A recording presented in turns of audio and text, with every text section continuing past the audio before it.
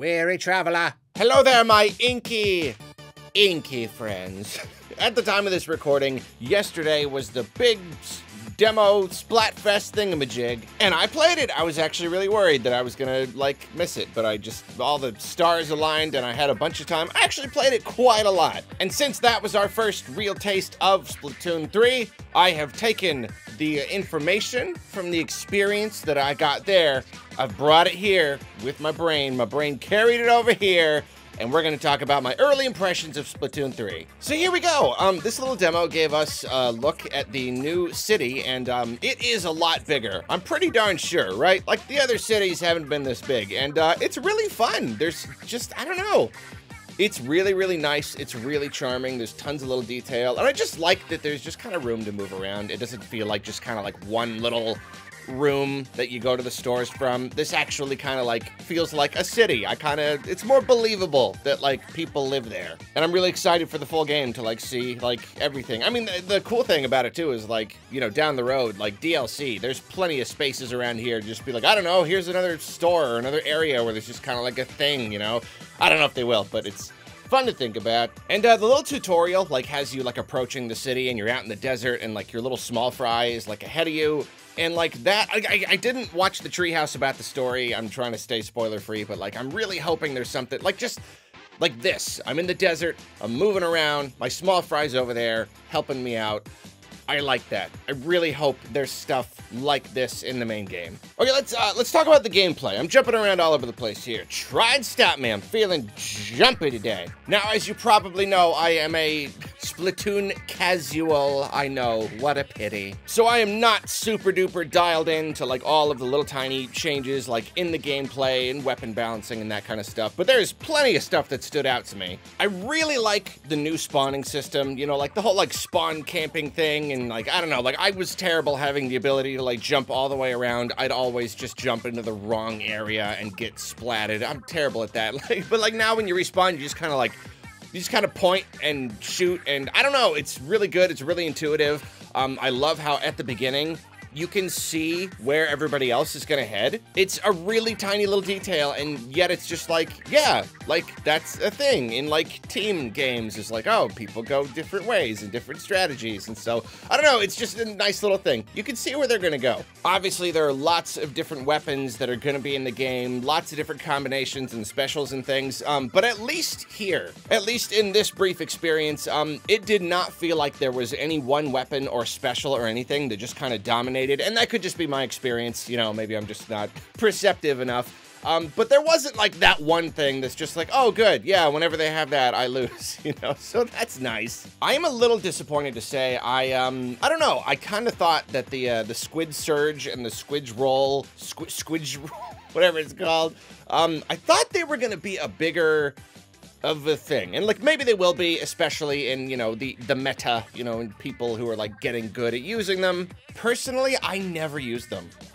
Never. I don't know, I think part of it is because I kind of thought there'd be at least for the roll, the dodge, maybe there'd be a different button or something, but it's really just when you start swimming in the opposite direction and jump, and I'm just not coordinated enough yet to do that, so that was not a thing. And then whenever I was swimming up a wall, it felt like it took more time to charge up than to just go up the wall. I don't know, I'm sure it'll happen. I'm just a little bit surprised and slightly disappointed that I just at no point was I using either. And same with the new weapons. Every single weapon type, you're gonna get plenty of people who know how to use them very well. I was not immediately grabbed by the new weapons, the bow, the stringer, or whatever, and the Splatana. I don't know, again, I'm just not very good at them. I'm sure they'll be good for other people. I mean, I usually, I'll find a weapon or two that I like, and I'll generally stick with them.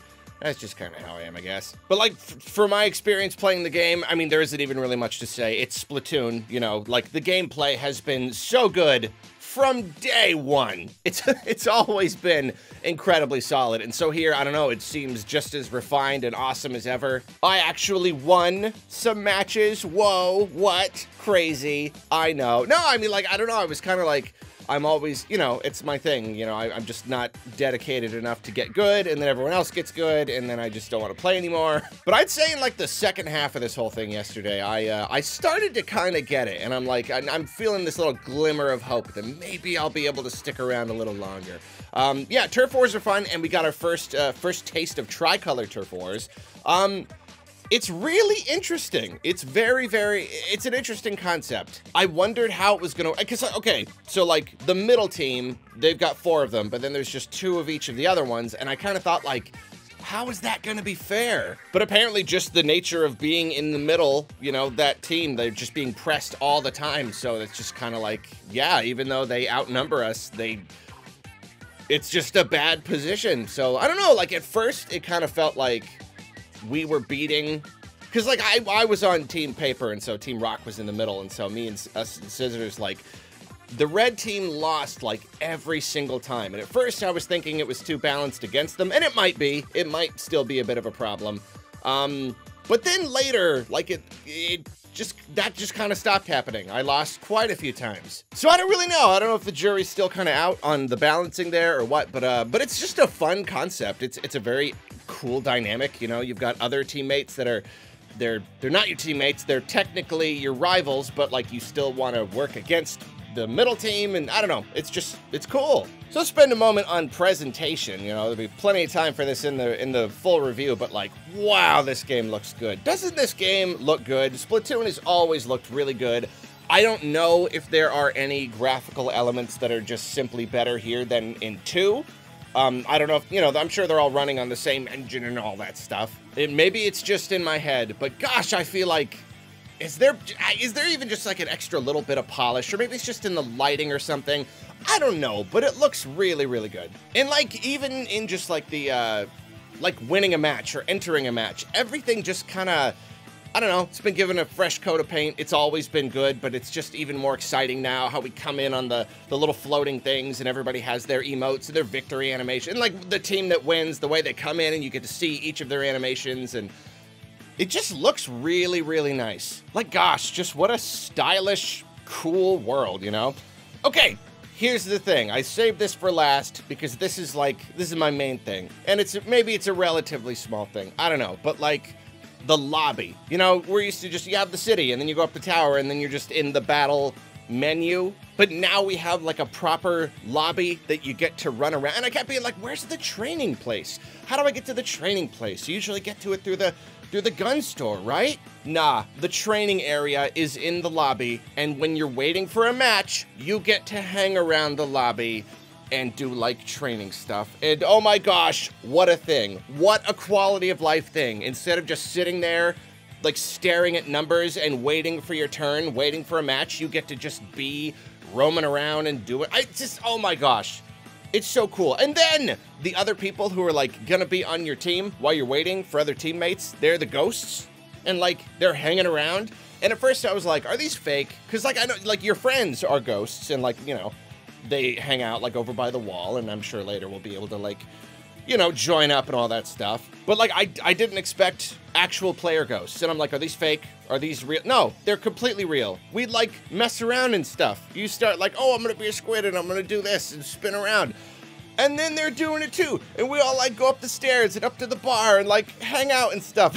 I don't know, it's so silly, but like, but gosh, just what an improvement to just kind of like the, you know, the moment-to-moment gameplay, you know, instead of staring at a screen, now you get to just hang around and have fun. And that is such a massive, massive upgrade to the way that it was. It makes it just, I don't know, it just makes it fun to just hang out and wait for a match. I love it. It's so cool. And then like, even in addition to that, this lobby menu, it's got so much information. You can see like friend activity. And one of my very favorite things, now you can see the stats of the previous match, like just like while you're there in the lobby. You don't have to just like, you know, the game ends and you see it and you're like, that's it. That's all I had access to. But no, you get to like, you know, go over it and look at it. And I don't know, just like this new system, it records so much information and it lets you access a bunch of information. Honestly, it's just starting to feel like this is catching up to the rest of the industry. That's it. It's good. It's a good thing. it feels like this game is really just catching up in terms of, I mean, you know, Splatoon has already been, like, it's always been above most of Nintendo's other games because, you know, the people who make Splatoon care. They care about making all that stuff, whereas a lot of other multiplayer Nintendo games, Nintendo's just like, I don't know, it's just for fun, it doesn't matter. So, like, it's already, yeah, I don't know. It's just really good. There are a lot of options, you know, I need to get the full game and really try out a lot of different stuff, but so far, it seems like a really just awesome, fully featured system, you know? So I'm happy to say, you know, before I was, like, reasonably eager to play the game, and I'm pretty darn excited now, you know? It's true that there isn't some big, huge, massive thing pulling me to the game. It's more just like a better, more refined version of what we had before. But I really enjoyed it. I was really, really enjoying it. And you know, I didn't want to stop yesterday. You know, it ended and I woke up this morning and I'm just like, I want to play more Splatoon.